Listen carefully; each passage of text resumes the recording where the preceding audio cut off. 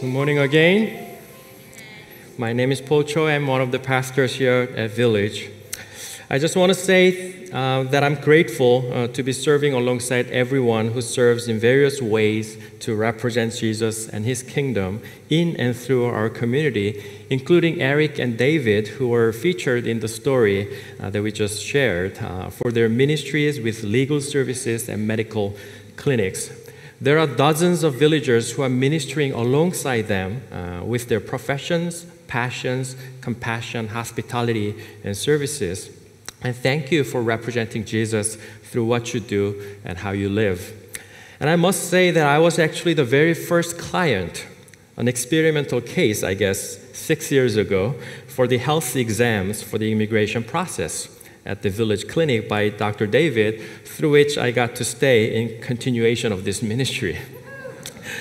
And I can imagine and pray for a multitude of Christ followers who will make impacts in the world as our community continues to participate in sowing the seeds for the kingdom. So praise the Lord for what He is doing.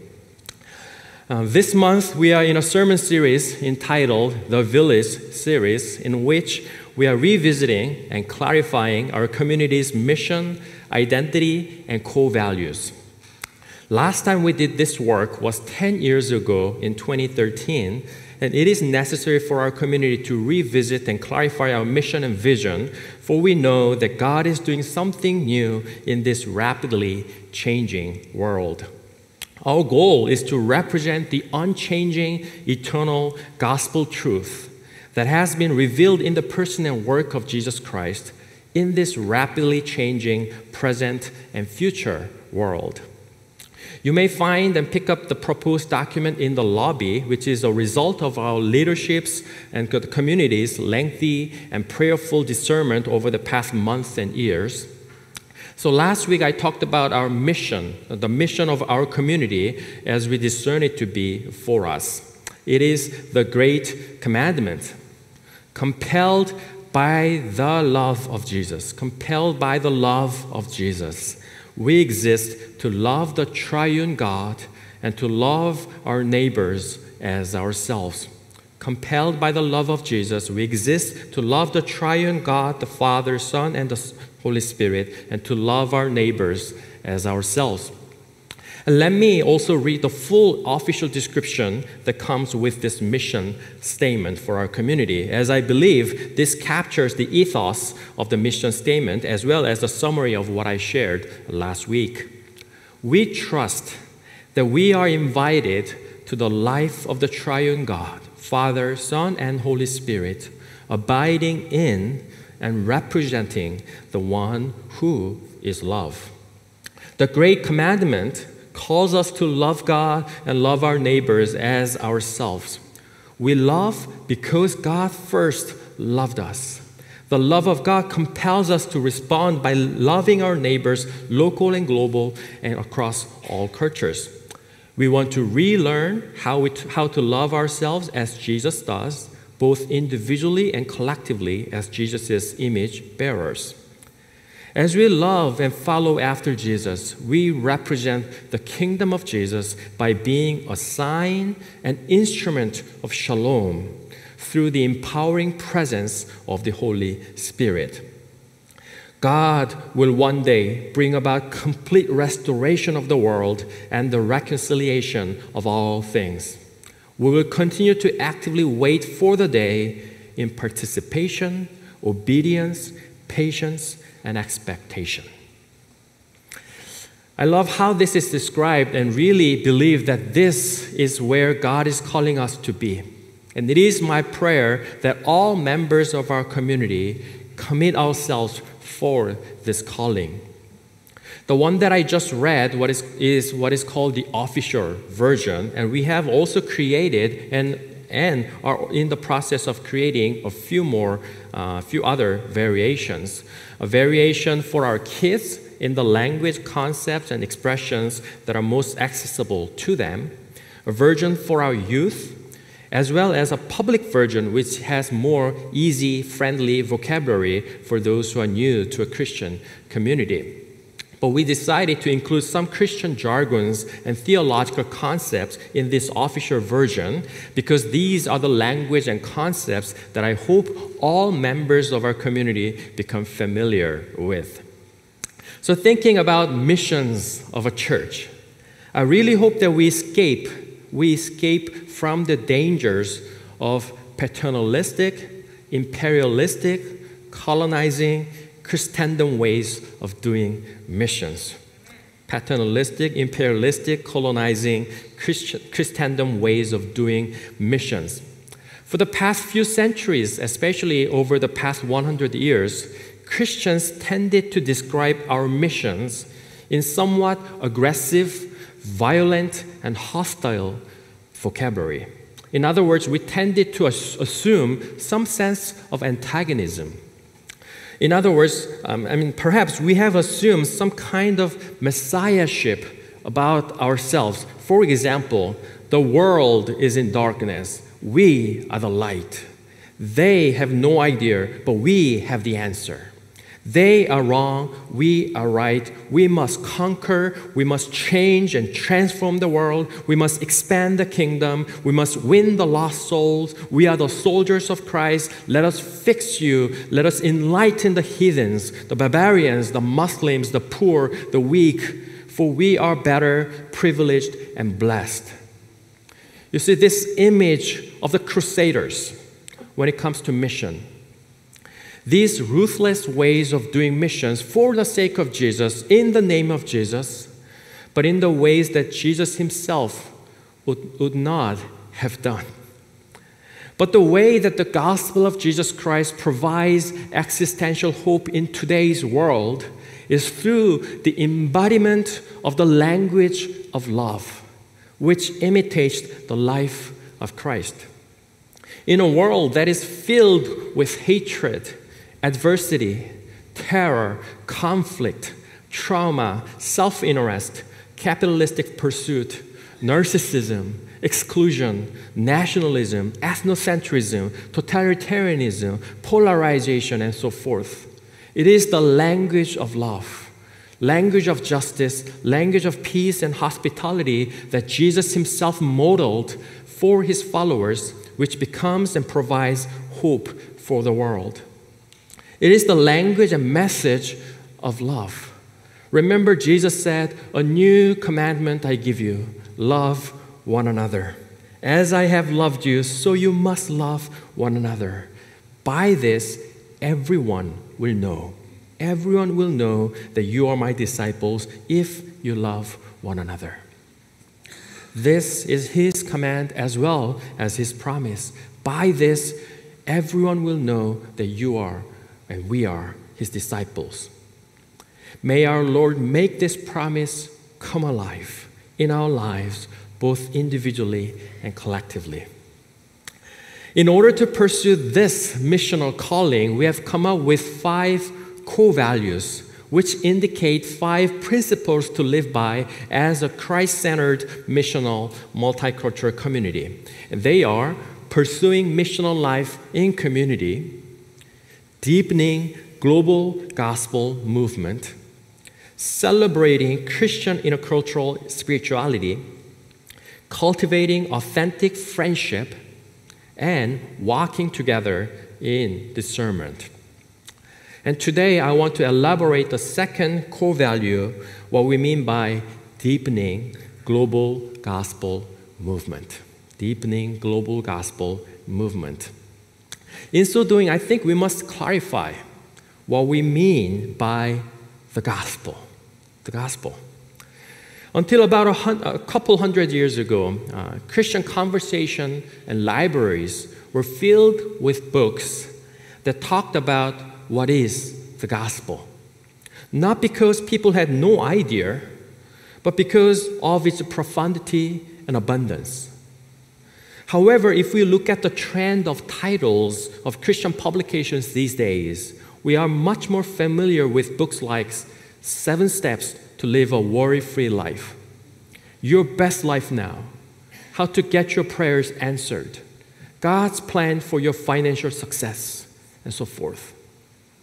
Perhaps the culture today may have led us to assume that we already know about the gospel and made us move away from our continuing endeavors and humble curiosities to learn the profundity and abundance of the gospel, resulting in producing conventional Christians and Christian lifestyles.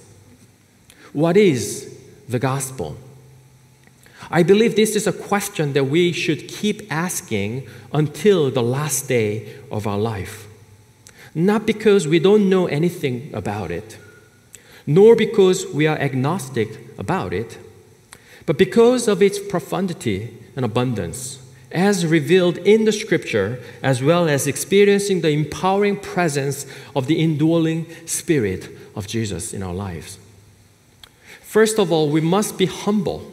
We must be humble when we ask this question. Some of you might have studied and explored all the different expressions, all the different theologies, and all the different practices of all the Christian denominational doctrines, historical doctrines, as well as other religions, after which you finally concluded your religious stance and belief systems. However, most others of us came to know the Lord in a certain way, a miraculous way, or through a specific channel without having been exposed to other theologies and practices. So what we think we know today highly depends and is limited to what we have been exposed, which sometimes results in hostility to other practices without humbly listening to what others have to say. Of course, this does not mean and never mean that other beliefs are all true, as postmodern relativists might say. However, we must acknowledge that truth must be larger and bigger than what we already know because of the profundity and abundance of the gospel. Yes, Bill Bright summarized the gospel truth in 4 spiritual laws, which I believe is a truthful and valid description of the gospel, but we cannot say that it is everything about the gospel. Please don't get me wrong, I was a Campus Crusade for Christ member at UCLA and spent my college years sharing the gospel with that tract. It is good, but we must acknowledge at the same time that the gospel is much bigger than this.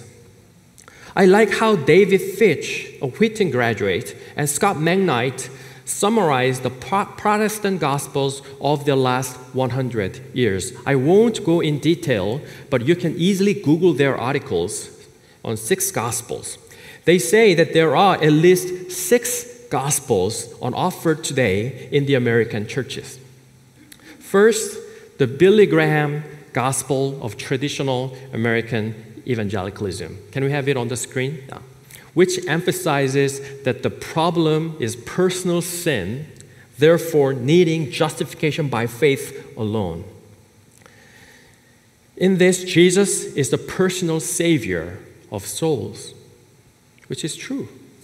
Second, the social gospel, which emphasizes that evil is at work in social systems and reconstituting of the social order for Jesus' reign of goodness and love is the gospel. In this, Jesus is a prophet. Third, the liberation gospel, which, based on Jesus' Nazareth manifesto in Luke chapter 4, calls Christians to liberate the captives free in all aspects of life in response to the oppressions of the world. In this, Jesus is a liberator. Fourth, the fourfold gospel or full gospel, which emphasizes the holistic deliverance of body, soul, mind, and spirit.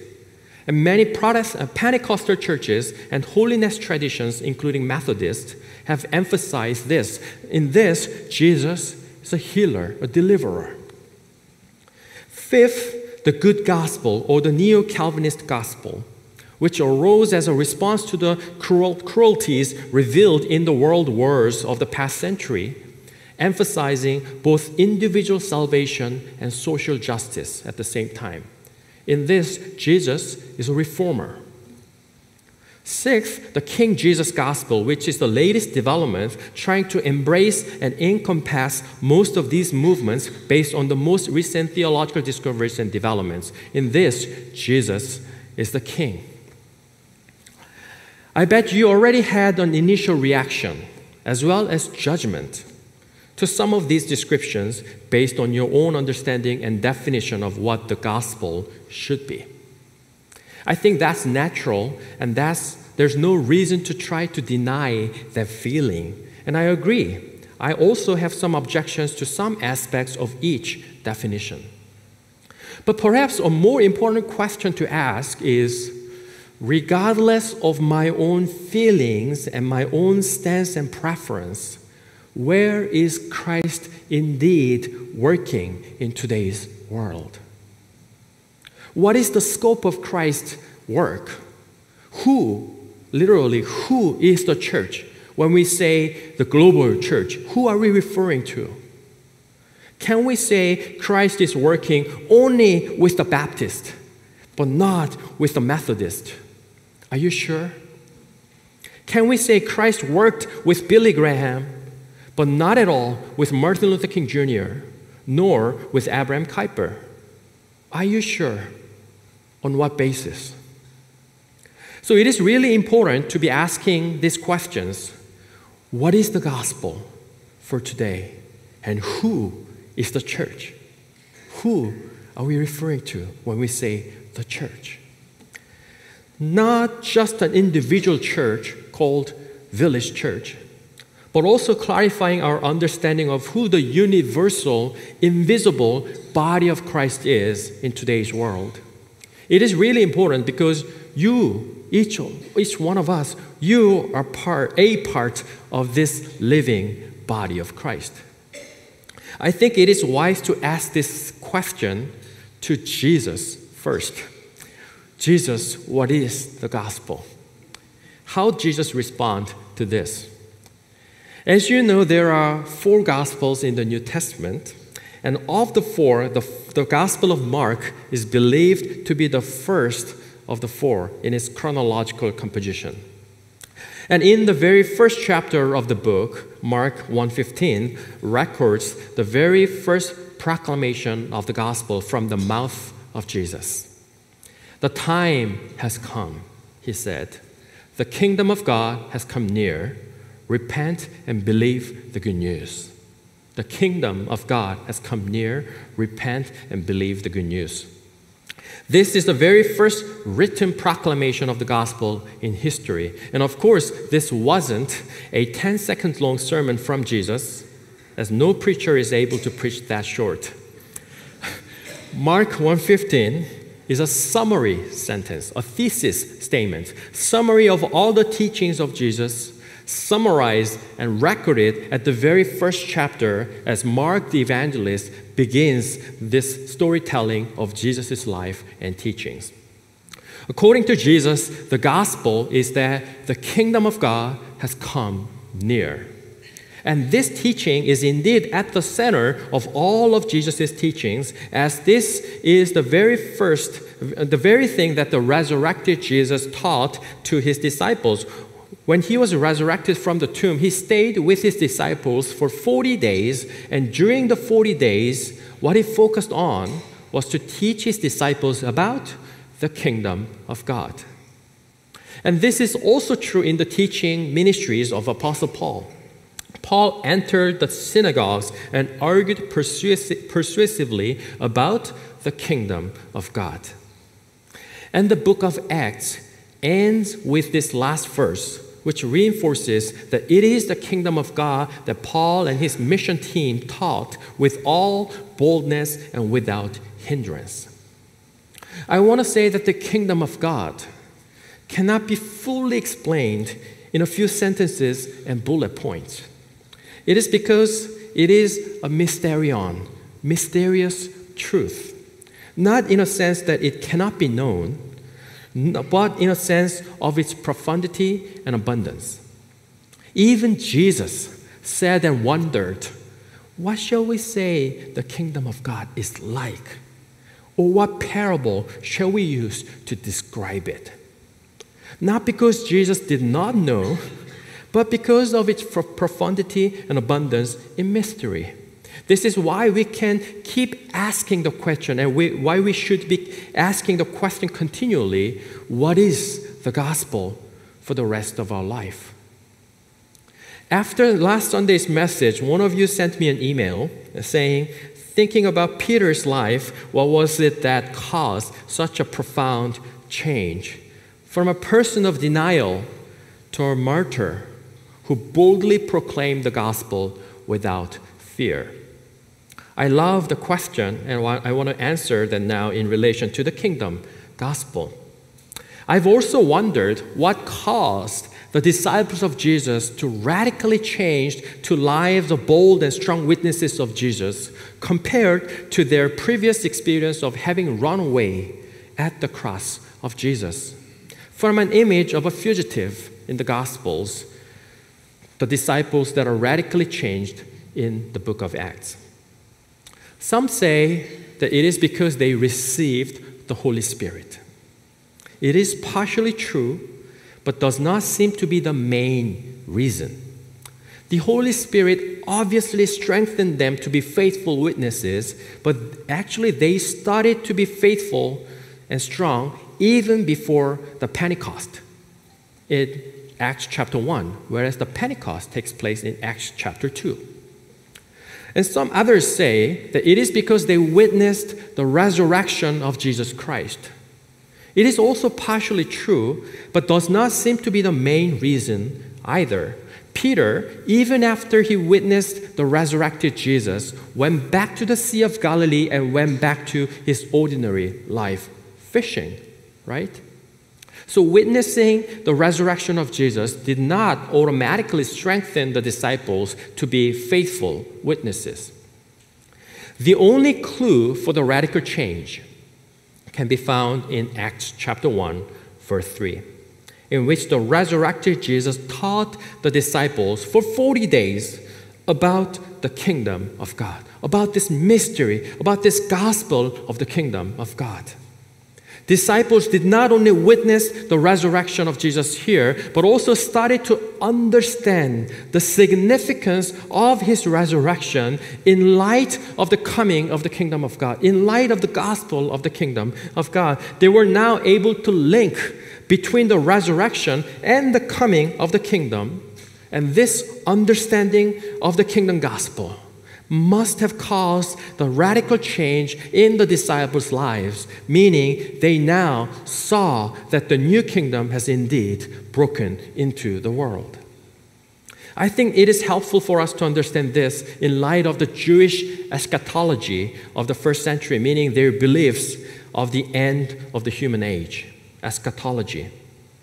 The Jewish expectation, based on their interpretation of the Old Testament prophecies, was that there will be a day of the Lord, using the language of the prophets in the Old Testament, a day of the Lord on which the present world will end and be judged, and the new world will begin. Let's say that the green horizontal line represents the history of the world. There was an old age, but on a single day, the day of the Lord, the final judgment, the day of final judgment comes as shown with a vertical arrow. And on the day of the Lord, all the sins will be judged, and from then on, a new world will begin. It is the world that the Old Testament prophesied about. It is the new heaven and earth from the day of the Lord onward. This had been the Jewish expectation of the last days, the first century Jewish eschatology. But unlike this expectation, Christ's resurrection has brought a new picture of history.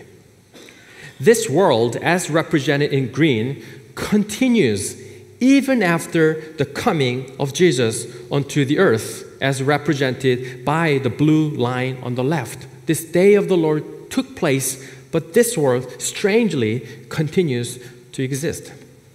But this red line, the new world, the new kingdom of God, has broken into the present world, making this present a dual reality. In other words, the future has broken into the present. What is to come has already begun. In a sense, we are now living in two worlds at the same time. We are living in this world, but this new kingdom of God has broken into the present world. This dual reality will continue until the second coming of Christ. At the second coming of Christ, this world will cease to exist, and the perfected kingdom of God will remain. This is the new picture of the eschatological history that Jesus' resurrection has drawn. Are you with me? Why is this so? The bodily resurrection of Jesus was not just a return from the dead.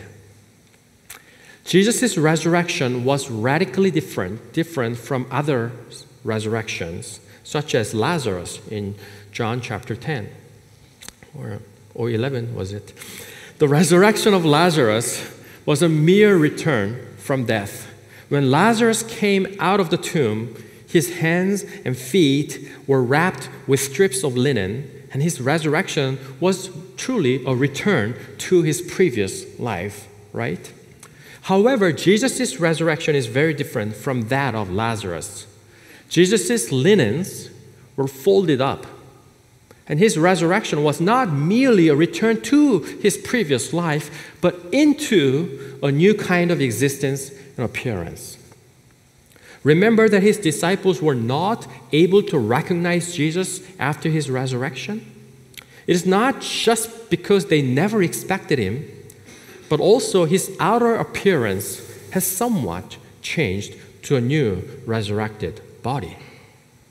Remember that Jesus came into a house, like he literally came into a house when the doors were locked. The resurrected body of Jesus was not a return to the previous life from death. It was rather about entering into a new kind of life through death and through resurrection. That's the resurrection which Jesus experienced as the first fruit. In other words, his resurrection was an eschatological resurrection, the one belonging to the new kingdom to come. And this is the significance of Jesus' resurrection. It's not simply a miracle. It's a flare. It's a sign. It's a confirmation. A flare that declares the beginning of the new age that has broken into the present world. Resurrection is a last day thing. It will surely happen, but only on the last day. Everyone in Christ will be resurrected on the last day, but you know what? In the middle of the history. The world hasn't ended yet, but in the middle of the history, Christ has resurrected already. Meaning the future has broken into the present. Presence of the future. His resurrection declares that the new kingdom of God has already begun. And this is not a theory. This is a new reality that the disciples of Jesus finally realized. During the 40 days, as Jesus was explaining the meaning of his resurrection, their lives were changed as soon as they realized this new reality. Things are not as they seem. There's a deeper reality that is at work, they realized.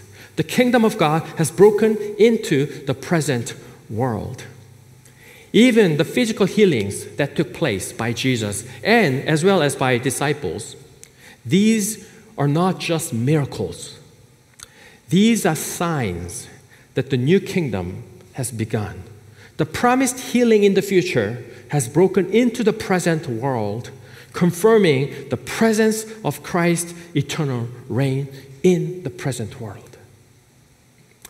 So in Acts 1, the disciples call themselves the witnesses of Jesus' resurrection instead of the witnesses of Jesus' cross, because a new world has begun with the resurrection of Christ. The promised future was that we will abide in His presence, the presence of God. But you know what? The presence of God is already at work. This is my Father's world. Christ reigns today. Things are not as they seem. The kingdom has begun. A new reality is overwrapping the present world. We live in this world, but we belong to the new world. We speak and behave as if we are already living in the new world because we know the future has broken into the present. We observe the rules of the new order, new world to come, not because we get the permission to get into the new world, but because we know the new world has come into the present. For this is the gospel of the kingdom. Because of this realization of the kingdom gospel, the disciples' lives were forever changed, as well as their lives, as the lives of the first century followers of Jesus. How do we know? The world was turned upside down because of them, who saw this kingdom that has broken into the world, and even after 2,000 years, we are still talking about it. Then what is the church? If this is the gospel, then what is the church? Should I say, who is the church in today's world? The church of Christ is the people of God who realize this kingdom gospel, that the kingdom of God has already broken into the world, and then participate in the story. This story of gospel movement that is based on the life of Jesus, and movement that is being driven by the ministries of living and resurrected Jesus in the present world. Let me say that one more time. The church of Christ is the people of God who realize this kingdom gospel and participate in the story. This was exactly what was going on in the first chapter of the book of Revelation as well. Apostle John says, I, John, your brother and companion in the suffering and kingdom and patient endurance that are ours in Jesus, was on the island of Patmos because of the word of God and the testimony of Jesus. By that time, about 40,000 Christians had been killed by the time John was writing this. They were thrown into the Colosseums to fight with lions, and they were killed on the streets. Apostle Peter, by that time, was crucified, and Apostle Paul was martyred as well. Christians lost their jobs. Even Apostle John, who was writing this letter, was exiled to the prison island of Patmos. They did not know how long this situation would continue. There were so many uncertainties and unknowns. Instability and traumatic fears, series of turmoil and situational transitions, loneliness, longing for restoration, joy, hope, community, and reconciliation. And in this situation, what John does is he chooses to worship Jesus. Look at chapter 1, verse 10. On the Lord's day, on a Sunday morning, I was in the Spirit, and I heard behind me a loud voice like a trumpet. Yes, John chose to worship Jesus on this Sunday morning because he knows, because of the kingdom gospel, that he realizes that things are not as they seem. There's a deeper reality in play. And the Lord Jesus reveals a vision to this apostle through which he's reminded of who Jesus is and who this John is and his fellow church means to the Lord. Jesus shows John a picture and lets him hear the sound. So Revelation is like a picture book where Jesus reveals some images so that John understands by looking at them as symbols. Picture book. And the very first vision that John saw was a person, someone like a son of man. Someone like a son of man. When we hear the word son of man, it sounds very human, in contrast to Son of God, which sounds more divine. But as a matter of fact, the opposite is true. The New Testament Israelites were used to identify themselves as the children of God, in other words, sons and daughters of God, meaning it was a generic and common phrase referring to God's people, Son of God. On the other hand, Son of Man had a specific meaning and historical connotation, as the phrase is from the book of Daniel in the Old Testament. As you may know, Daniel 7 is a vision that Daniel describes about this cosmic Messiah who is going to rule over the nations and kingdoms. And the phrase he uses is the Son of Man, which indicates the Lord, the Messiah, over the nations and history. Daniel states that this Son of Man was given authority, glory, and sovereign power, and all nations and people of every language worshipped him. Meaning that both Daniel and John are seeing the Messiah through this image of the Son of Man, who rules over the nations and history. And the following verses describe and symbolize the Messiah's characters and power using the Old Testament languages and symbolisms of the first century. But the most important message from this vision has to do with where this Son of Man is standing. Where this Son of Man is standing. Verse 13. Among the lampstands was someone like a Son of Man. Among the lampstands was someone like a Son of Man.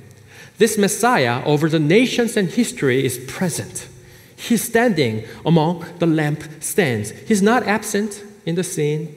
He's not absent from the world. He's not neglecting the world nor the situations of his people. He's standing there. He's present and he's not silent. Then what are the lampstands?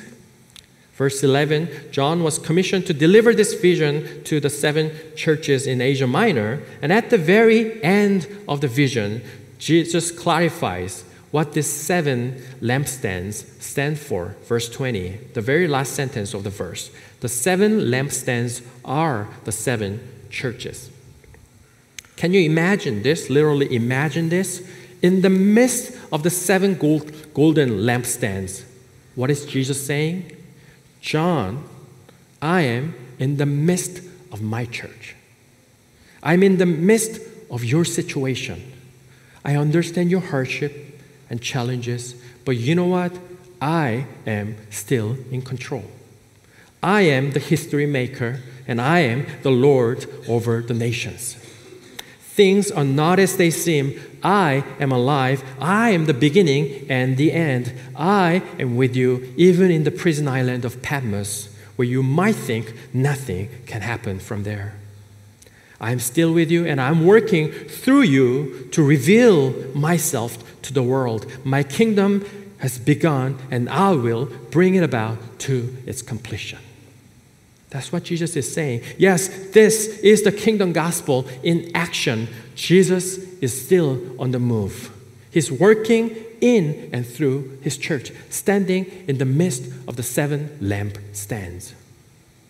And this vision was to be given to the 7 churches in Asia Minor in a form of a circulating letter. It wasn't 7 different letters, but a circulating letter that goes to many churches. As you read in chapters 2 and 3 of the book of Revelation, we know that these are not perfect churches, those 7 churches. Some needed repentance. Some lost their first love. Some had moral and doctrinal failures. Some had a reputation of being alive, but were actually dead in faith. Some were lukewarm. But surprise, surprise, the resurrected Jesus is still standing in their midst, in the midst of 7 lampstands. This does not mean that Jesus is fine and okay with wherever they are and whatever they do and however they perform, but rather that his persistent love and zeal will one day bring about healing and restoration in the churches. The 7 churches. There were many other churches in the Asia Minor beside these 7 churches, such as Colossae. And I'm sure they also read this letter in circulation. But what 7 means, the number 7 means here in the book of Revelation, is a symbol. It's a symbol of unity and completion. And there are all different churches with different callings, characteristics, location, and goals then and today. But they were to keep in mind that each of them is a part of the universal global church, the movement that Jesus is leading. So Jesus is shifting their focus from what is just in front of their eyes, my family, my church, my situation, my hardship, my suffering, and so forth, to this global cosmic vision for the church of Jesus, what Jesus is doing through his church in this moment in history. That's what's going on in the first chapter of the book of Revelation. Village is a part of the global church of Jesus. Yes, we are located in a suburban area of a town which is just one of millions of towns in the world. But we must have a mindset of the global church. We are together a part of this universal body of Christ, living and working in today's world across all nations and places. Although the length of our days is 70 years or 80, or some more or some less, which is just a tiny glimpse in the history of the humankind and the cosmos, we are, by all means, joining the forerunners as well as the generations to come as a participant in the history of the kingdom of Jesus. Back in 1974, leaders of global churches were convened in Lausanne, Switzerland, to reflect on this glorious vocation and to commit ourselves together for world evangelization. These were the churches that believe in the authority and power of Scripture, believe in the uniqueness and supremacy of Christ, and believe in the empowering presence and ministry of the Holy Spirit through the global church. This movement was pioneered by Billy Graham and John Stott, resulting in the Lausanne Covenant. Lausanne Covenant, which can be summarized in the following phrase: it is the whole church that takes the whole gospel to the whole world.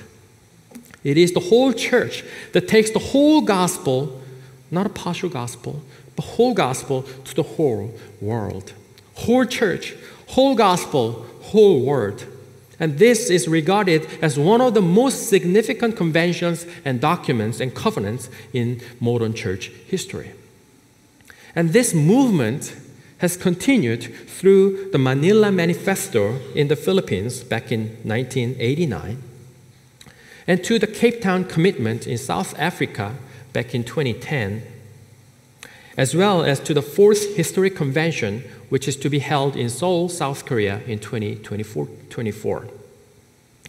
Back in 2010, thousands of leaders from 198 nations convened, including some of our own villagers, to profess our faith in the living Jesus at work and to commit ourselves for unity, integrity, and faithfulness for Jesus and his kingdom. This story is still being written, and I want us to know that we are a part of this story together. So Village, this is who we are in history, and the gospel we are entrusted with. We are not here to be served, but to serve the Lord over the nations and history. Your life is not accidental, but providential. Our community is not a random community in which everyone has exactly the same preferences and interests, nor is it a social club. But we are here because we have seen the resurrected Lord. It's because we have heard the story, the gospel, because we have realized the kingdom that has broken into the present world. We are here to pray, your kingdom come on earth as it is in heaven. So this is the second core value of our community, a principle to live by. We are here to deepen the global gospel movement. Let me read the official description of this core value. We believe in the gospel of the kingdom of God proclaimed by Jesus Christ. We believe that it is the gospel of the kingdom that brings about a beautiful world, a glorious church, and a life worth living for God's glory.